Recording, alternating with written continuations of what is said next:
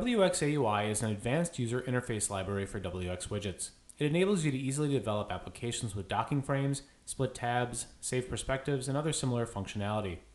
For example, in this wxAUI demo application, you can move panes around, or you can dock them in various configurations. And of course, you can show or hide the panes.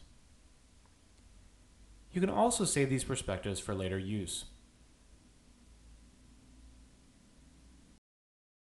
Now I'll demonstrate a real-world application. In our own data analysis tool, wxStrata, we've used wxAUI to help users interact with their data while tucking away more advanced features until they're needed. For instance, you can open and close the project panel and move it around. You can mark specific records and then quickly open up a pane to edit it. And you can open up a console pane if you prefer to enter raw SQL statements.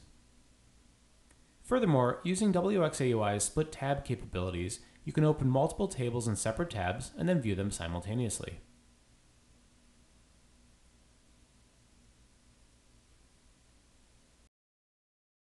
So that was a quick look at wxAUI. We hope you find it useful for your own applications. It's currently available as part of the WX Widgets library. You can download both the library and the demo directly from the WX Widgets website. And finally, if you have any questions, bug reports, or patches, please post them to our forums. Thanks.